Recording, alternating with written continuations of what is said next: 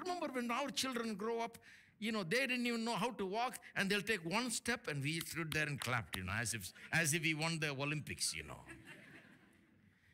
And he did nothing but just take one or two steps, and we're clapping and say, wow, wonderful. Do you think God stands there and feels jealous that you're doing well? Wait till you take a next step, I'll break your head, That's not the way God sees you. God cheers you. So here I am to worship, here I am to bow, here I am to say, you're my God, you're altogether lovely, altogether worthy, altogether wonderful to me. Oh, here I am to worship, here I am to bow, here I am to say, you're my God, you're altogether lovely, altogether worthy, altogether wonderful to me. Here I am to worship, oh, here I am to bow, here I am to say, you're my God, you're altogether lovely, you're altogether wonderful to me. Oh, here I am to worship, here I am to bow, here I am to say, you're my God, you're altogether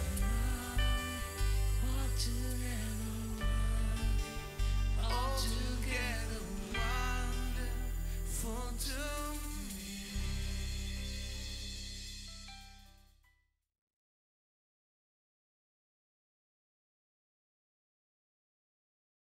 Natural disasters, calamities that are happening around us. Yes, certainly there are natural calamities and disasters happening.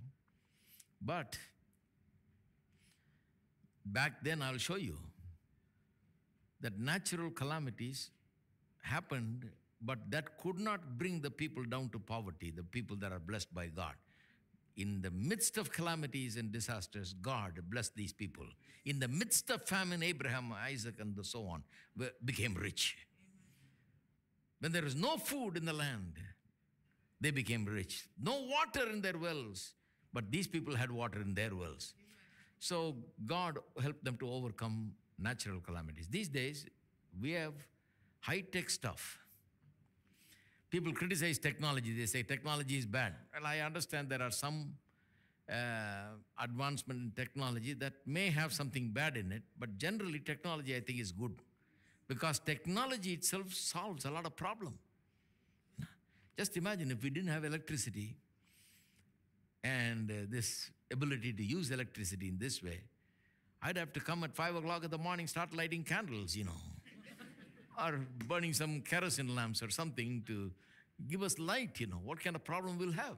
Just imagine if we didn't have a PA system like we have. These nice speakers, so you can clearly hear what we are speaking. See what technology has done, I remember back in the days when I used to preach and they used to record it on tapes. Many times, the tape will have some problem or the other. It will be just cut, and the half an hour sermon is missing, And it will break my heart, I'm preaching here. I don't know when I'll preach it next, And they simply say, no, that got cut, for half an hour we don't have it. And then I'll tell them to store it. They'll store it, and then they'll say, well, it's all full of fungus, and it cannot be used. It's all gone. The whole entire set is gone. All has gone to waste. Like this, we had to throw away so many things. But now, boy, high-tech means high-tech. Did you know we just went on HD a couple of weeks ago? HD a couple of weeks ago. Probably next week we'll go on live on Facebook.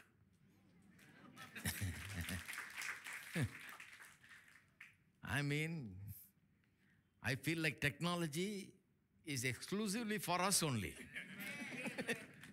We must use it first. It's good. Everybody says it's bad, it's Antichrist. No, I say it's good. It's very good. I'm convinced that it's very good. You know, now they store these things, you can never lose what you're preaching and these material and all. It can never be lost for generations to come because you can store it in 2-3 different places, in hard drives, in cloud. They store it in cloud now, You can pull it up from anywhere. Amazing, amazing technology. Thank God for technology. Technology helps us solve our problems. It can help us solve our water problem. It can help solve our food production problem. It can help us solve every kind of problem, health problems. Look at all the new advances made in the field of medicine and treatments that are available for people today, Every day it's improving, getting better and better. Thank God for technology. So natural causes, more and more it looks like that cannot pull down anybody from living a successful life. Then why are people poor? Even though there is so much technology, technology can be exploited in such a way so that everybody can have everything that they wanted in abundance and plenty. There are huge possibilities with technology. Why are then people still poor? In a technologically advanced world where we can accomplish anything, why are people poor? Why can't we get rid of poverty? Why are they poor? What is the reason? Let me cover the first reason. The first reason is man's sin, his sinful nature that is inside of him, that has come into him from Adam's sin. On that day it entered into man. It has defiled him completely and made him a different kind of person than what God made him to be. The sinful nature of man produces selfishness so that man lives for himself. So that now he has to oppress others in order for him to survive and flourish. He doesn't find anything wrong with it. He can exploit, take advantage, and oppress others in order to live well for himself. He lives for his own sake, for himself. Doesn't care about anything else. Sin, sinfulness, and all that it produces, the selfishness, the greed, the grabbing mentality, all of that is what is making the world poor today and not God. Let me give you some biblical examples. Consider Abraham. Abraham was a very blessed man. The Bible says that he's an aristocrat. He was a huge success. God blessed him in every way, economically. He was very prosperous. But in his house, there was oppression. You know that? Why? You can be so blessed, but still you're a human being. And in human beings, there is this thing called sin that is working. Remember, Sarah suggested that since they don't have child, that he should have a child through Hagar, the slave girl that lived in his house. And he had, with her suggestion only, he had the child. And after she had the child, then some years later, Sarah has the child. So after Sarah has the child, Sarah has a change of mind. The same woman that said, let's have a child through her, now says, throw her out. She shall not be an heir. So Abraham comes to Hagar and says, please, here's a bottle of water. Here's some food. Please take your bags and go somewhere. Get out of my sight, out of my wife's sight, so we won't have any trouble at home. Please relieve us from this problem. So she gets up and leaves and ends up in a wilderness, about to die in the scorching heat, without water and without any help. That little boy with her and this woman abandoned by this man who gave her a child. Don't you call that oppression? He should have treated her better. And you know what God does? God is on the side of the oppressed. God comes there. God says to her, don't be afraid. I'm going to be with you. And God says, I will bless him and make him a great nation also. And look how great a nation he has made them. And look how much he has blessed them. God says, I will bless you and make you great also. Because I'm a fair, just God. I am against the oppressors. I am for the oppressed. I give a hand to the oppressed. And God comes and helps that woman there. And the angel of God comes and ministers to her there. So oppression is found everywhere. This is what makes life difficult. You can find a spiritual home. They may be saved, going to church, shouting hallelujah. But there will be some oppression there. Hello? Husband will be oppressing the wife. Sometimes the wife will be oppressing the husband. Sometimes the children oppressing the parents. Or sometimes one of the family members trying to oppress everybody. Some kind of oppression is working, you see. Because human nature is such. It's become a sinful world. Men and women have been affected by this thing called sin. So they want to have their own way. They live for themselves. Selfishness, self-interest becomes the primary thing. Therefore, they live for their own sake. They oppress all others and everything that is contrary to their wishes. So life becomes very difficult. So some people in the homes feel oppressed. They feel like they don't belong in there. They feel like they are worthless. They are not considered a person at all. They feel like they have no value in the house, that their words are not respected, that they are not needed, and they don't matter. Oppression, modern day oppression is very subtle. Hello? Everybody is very quiet now. I'm scared now. Modern day oppression I'm talking about is very subtle.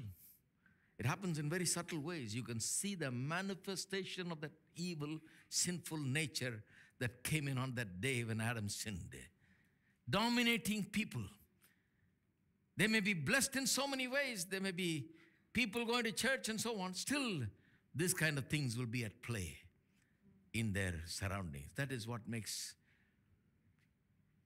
happiness sometimes impossible in those situations.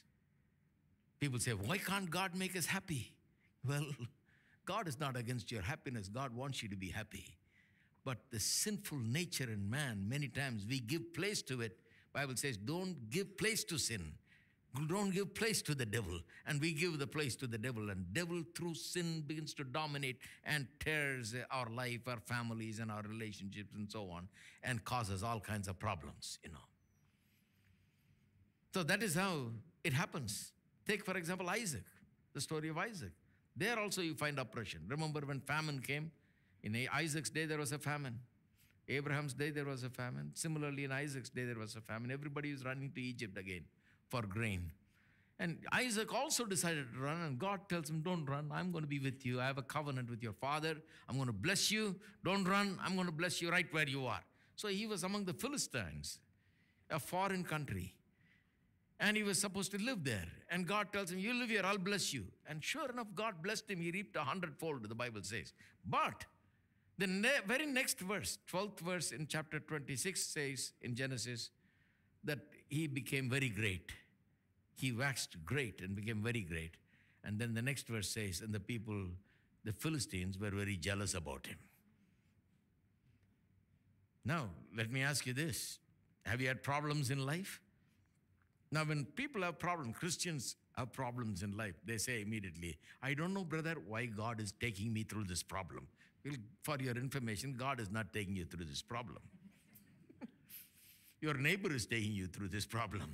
Your own brothers and sisters are taking you this problem. Your uncles and aunts are taking you through this. Somebody there out there in the world is taking you. God is not taking you through this. But God is not interested in giving you problems, my friend. God is interested in leading you out of the problems. People can be problems. People can be problems. And mainly, let me preach about myself. It's safer, I've always found it's better to preach about myself. You act like you don't know anything,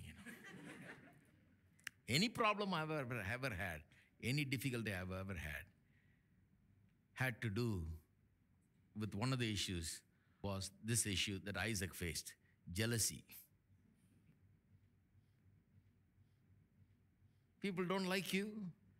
And you say, why you don't like me? Nothing, there is nothing.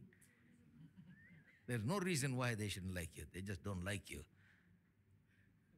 The problem with Isaac is this. Every well didn't have water. Wherever he dug a well, there was water.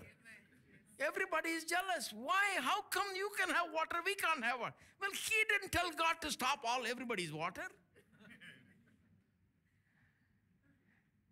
God simply blessed him. God gave him water in his well. So he harvested 100-fold and reaped 100-fold in the land of famine. During times of famine, he grew and waxed exceedingly great. God's blessing caused it. And everybody was jealous. And then he will go and dig a well there. They'll chase him out of there. They'll say, it's my father's well. Well, till then, they didn't mind it because there's no water. This guy goes and digs it, and there's water, so they chase him. From place to place, they chased him to so many places. Finally, God helped him to settle down on one place. Finally, God saw that these people are so jealous, so he took him to the next level. What is the next level? He made them afraid of him. So the king himself came to him and said, look, you're becoming very mighty. The king saw that this guy is more blessed than the king. He's living better off than the king. So the king came to him and said, listen, I don't want any trouble from you. You got too much money. You got too much everything. Tomorrow I don't want you to join my enemies and cause me any trouble. Let's make a covenant so we don't have any problem. Jealousy. Any problem that you ever face, you find God is not causing the problem. God is not jealous of you, my friend. God is happy that you're prosperous. God is happy that you're succeeding. God is happy that you're taking a step forward. Every step, God is like, remember when our children grow up, they didn't even know how to walk, and they'll take one step, and we stood there and clapped, as if he won the Olympics, And he did nothing but just take 1 or 2 steps, and we're clapping and say, wow, wonderful, Do you think God stands there and feels jealous that you're doing well, Wait till you take a next step, I'll break your head, That's not the way God sees you. God cheers you. God loves it when you progress. God loves it when you walk in his ways and are blessed. God loves it when you are going from success to success. It's God's wish. And I believe that God feels sad when you don't succeed and when you're having difficulties. And God is the first one that is there on the scene. Amen. So Isaac was oppressed because of jealousy in his life. That's the issue. Jacob, the same thing. After 20 years, Jacob says to his father-in-law, look, for every sheep that was lost, you made me pay. You read the passage in 31st chapter, it's amazing how anyone can have father-in-law like that, Check that father-in-law out and pray that you never get one like that. He says, you made me work so hard. For 14 years I worked to marry 2 of your daughters. He tells it, voices it out. And for 20 years I have worked, and if God was not with me, you would have sent me home empty, without 1 penny after working 20 years. If God was not with me, you would have wiped me out completely and sent me as a poor man. But God was with me, he says. What was the reason for his problems? The reason for problems was 2 things. One, Jacob himself. He's a cunning, crafty fellow. So he's reaping whatever he sowed. Give and it shall be given unto you. Good measure, pressed down, shaken together. He's working in his life. He gave the bad end of the stick to his brother, and now he's getting it back from his uncle. He cheated his brother and took everything that belonged to him. Now he comes to an uncle who's whipping him left and right. 20 years he took work from him. He did all kinds of injustice. How about 7 years he worked to marry that girl and found that it's the wrong girl he gave. In a dim light wedding. That's it. After that, the guy worked 7 more years for the girl he wanted. That beats me, Any other person would have said, I am resigning, leaving right now, today. He worked 7 more years to marry the second one. And then worked 6 more years, 20 years later. Still, that man is trying to grab everything that he has and send him away empty. He says, but God was with me. God helped me. At one point, Jacob comes to a conclusion that you cannot live by cunning craftiness. Blessing is not something that you somehow manage to make yours by cunning craftiness. Blessing is something that God gives. You don't steal it. You believe it. You possess it. You don't steal it.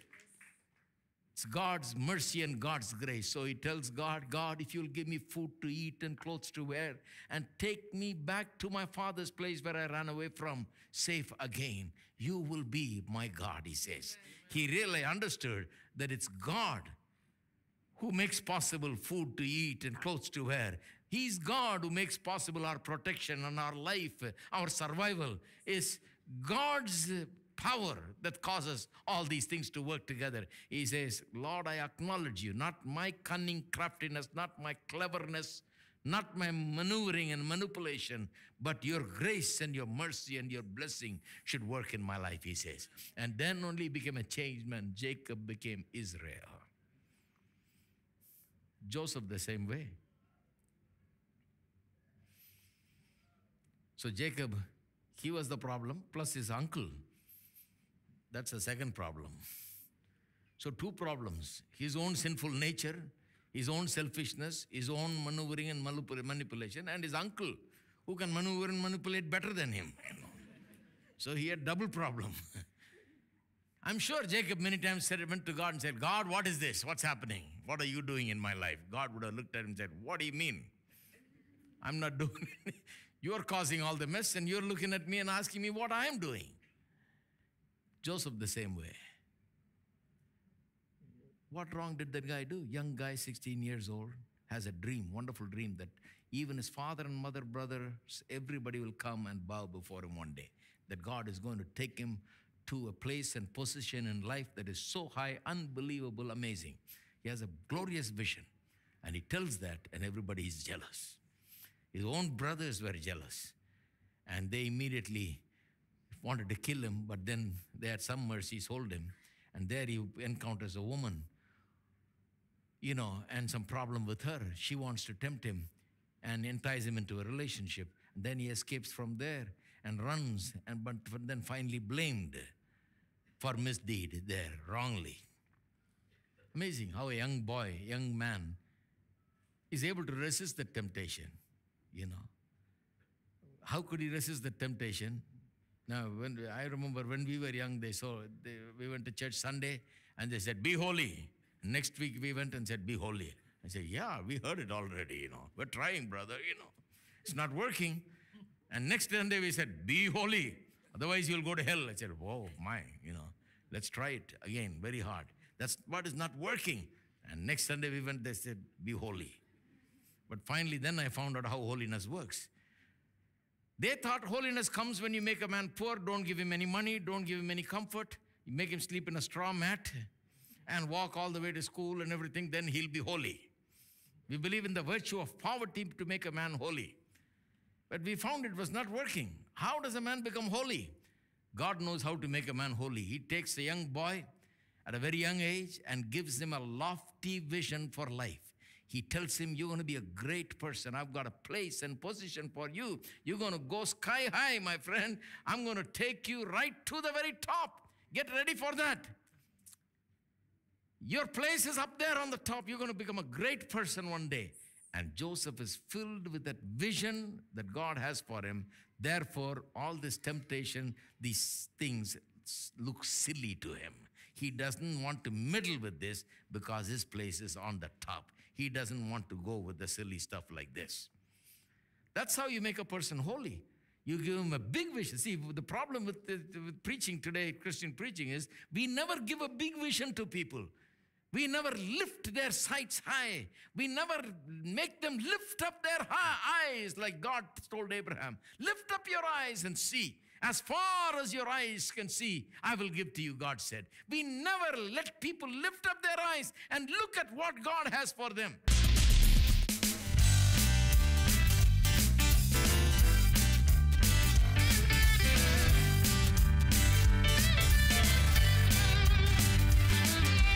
Found a friend, oh such a friend, and he made my heart his own.